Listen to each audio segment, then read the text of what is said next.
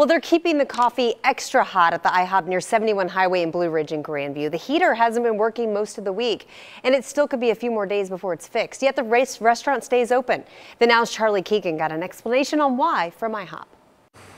It is cold outside and it is also cold inside the restaurant. Now, we have not been allowed inside, but I've spoken with plenty of customers on their way out. They say that, yeah, it is chilly. They were sure to eat their food fast so they could get on out quickly. If you take a look around the parking lot, you can see there are plenty of cars here, so it doesn't seem to be bothering everyone as they come up to this IHOP.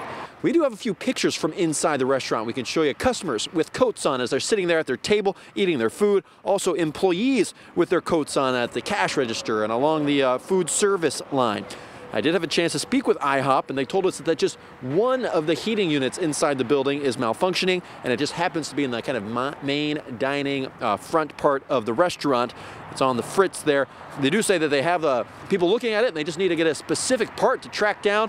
But the holiday and the extremely cold temperatures today just throwing a wrench in that whole plan. I spoke to one woman who described eating inside. Well, it wasn't frigid like out here, but it wasn't heat either. My fingers got a little chilly while I was eating, so we ate quickly. So again, IHOP told us that they just have to get that one heater fixed and things should return to normal. They're just in the process of tracking down a part from a specific warehouse, but the holiday is making it hard. They hope they can get that fixed by the, here soon in the new year.